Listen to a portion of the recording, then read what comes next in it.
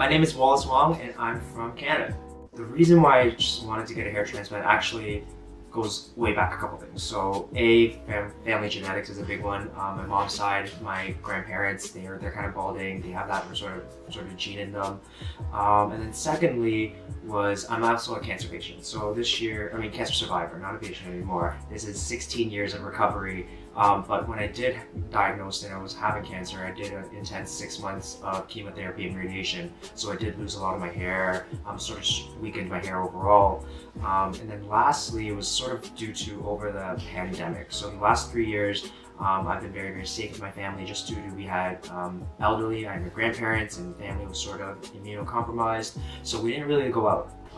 And that also caused me to sometimes not eat, not have proper nutrition, not sleeping well, a lot of stress. And as a content creator myself right now, when I started doing photos and I started doing videos, I noticed that my hair was sort of receding.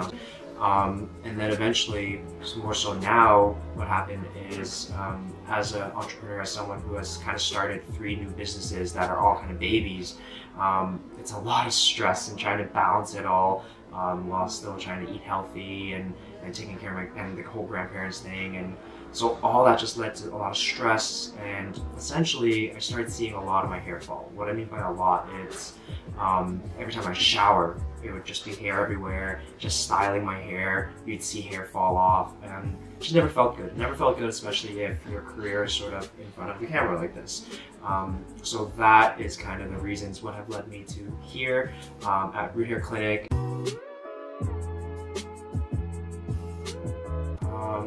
If I'm going to be honest, I'm actually pretty scared for it. The reasons for it, no one likes surgeries, A.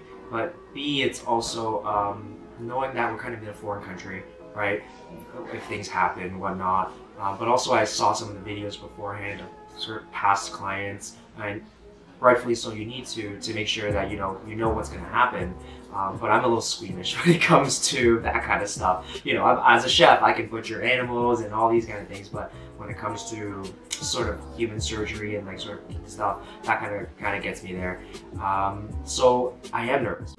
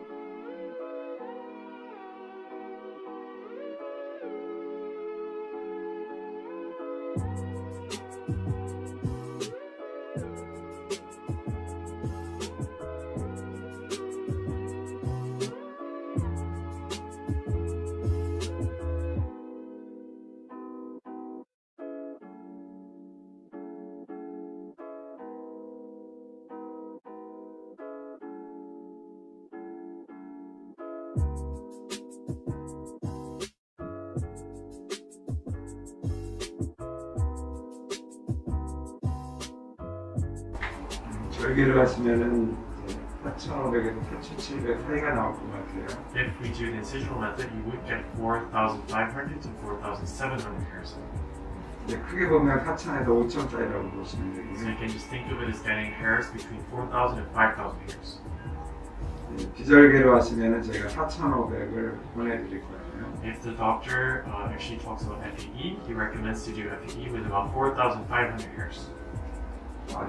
두 가지는 방법이 차이가 있는 건 아시죠? You know that there's a difference between 2 surgery methods, right? Yes, I was going to say I'd love to sort of get one more example humble explanation.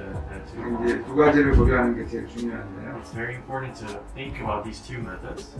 첫 번째는 이제 헤어스타일이거든요. So the first one is actually about hairstyle.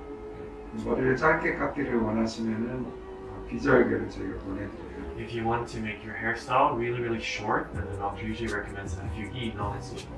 Okay. 왜냐면 이제 절개는 이렇게 보통 선의 흉터가 남기 때문에 The reason is amputee leaves this kind of a linear scar here. 머리가 짧으면 이제 외부에서 보일 수 있거든요. If your hair is very short, other people might be able to see this kind of scar. 기절개도 흉터는 남는데 흉터가 선으로 안 남고 점으로 남습니다. Some people think FUE is completely scarless, but you still get very small kind of mole types of scars here at the back in the areas that the doctor took it out with the non-incisional method. 그 선으로 된 흉터보다는 눈에 덜 띄기 때문에 머리를 조금 더 짧게 가꿀 수 있어요. But these are really, really much less visible than the scar from the amputee, so it's possible to make your hairstyle much shorter. 헤어스타일이 첫 번째고 두 번째는 탈모가 진행될 가능성이거든요. So that's the first one, and the second one is actually about the risk of further hair loss, right? Yes. 탈모가 이제 진행이 되면 나중에 2차나 3차 수술이 필요할 수 있거든요. For some people who have more hair loss, they might need a second or even a third surgery later on in their lives.